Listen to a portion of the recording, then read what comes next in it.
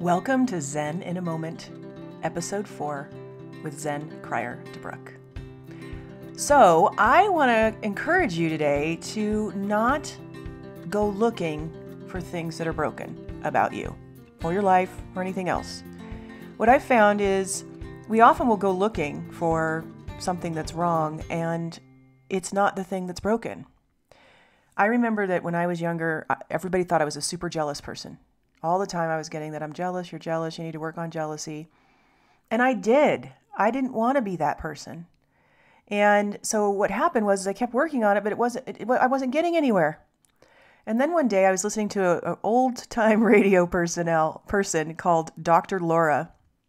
And Dr. Laura was great. She was super practical and hard-hitting, and she really told people how it was. I loved her. And I think I even maybe imitate her style a little bit of soft, tough love with my students.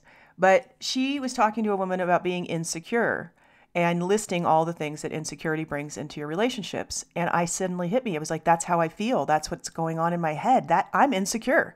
And it turns out I wasn't jealous. I was insecure, which is completely different. Jealousy is about wanting to own someone. It's about power and control. Insecurity is about not feeling good enough.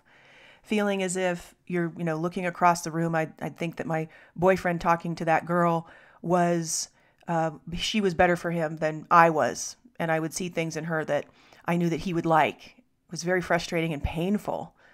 And then I turned it around. I started building my self-esteem.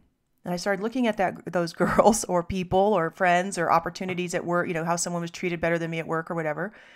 And I would start looking at what they're doing and then incorporating that as a reflection in my mirror, incorporating that into who I was becoming.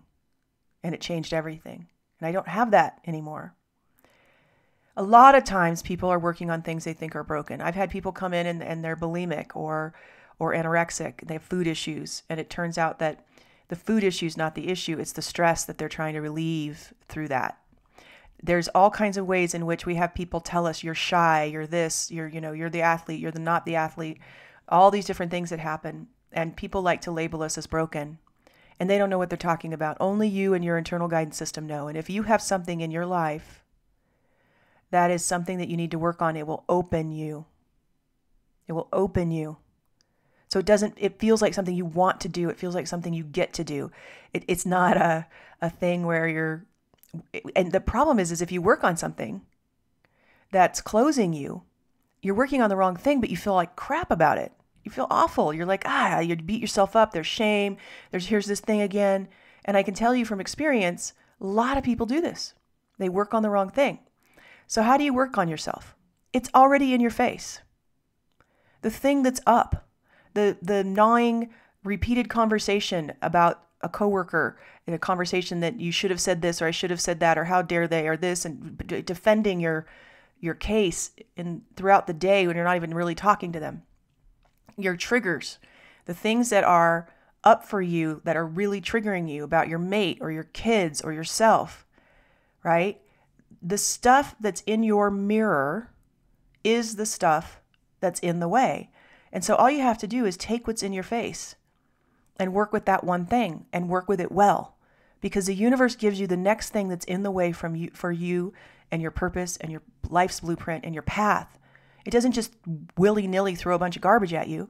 You actually attract the thing that you next need to work on. You don't have to worry about looking for what's broken. It's already there and you get to work on it. And the other cool thing is that it wouldn't be there unless you were ready and able to handle it, unless you were competent to handle it. So don't look for where you're broken. And the other thing is if you have any stress, anxiety, worry, fear about the things you think are wrong with you, that is closing. That means that it is not true or not going to happen all the time. So look at the things that you think are wrong with you. And if you have any of those tension or tightness closing in your body, that means those things are not wrong with you.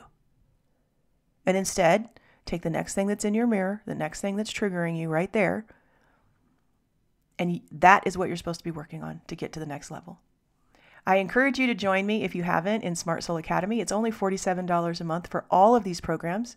All this information's there. I walk you through how to handle all these triggers and what to do with them in the moment so that they release and you're on to the next thing.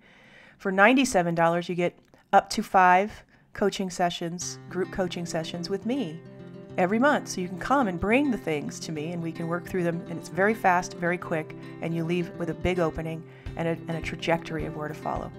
All right, darlings, I hope you have the best day ever. Remember, I am sending you love and blessings.